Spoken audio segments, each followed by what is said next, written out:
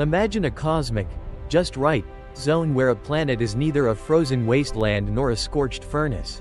This is the Goldilocks Zone, the holy grail of modern astrobiology.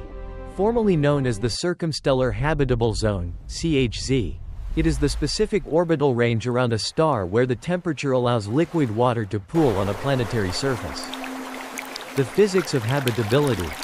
The boundaries of this zone are defined by stellar luminosity and atmospheric composition. For a star like our Sun, a G-type dwarf, the Goldilocks zone sits roughly between 0.9 and 1.5 astronomical units, O. If a planet is too close, like Venus, an intense greenhouse effect boils the oceans away. If it is too far, like Mars, water freezes into permafrost. Recent scientific nuances. Newer research suggests that being in the Goldilocks zone is only the first step.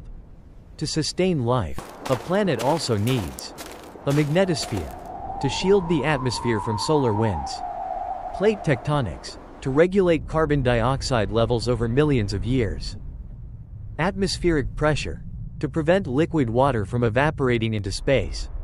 While we have discovered thousands of exoplanets in these zones, habitable does not always mean inhabited.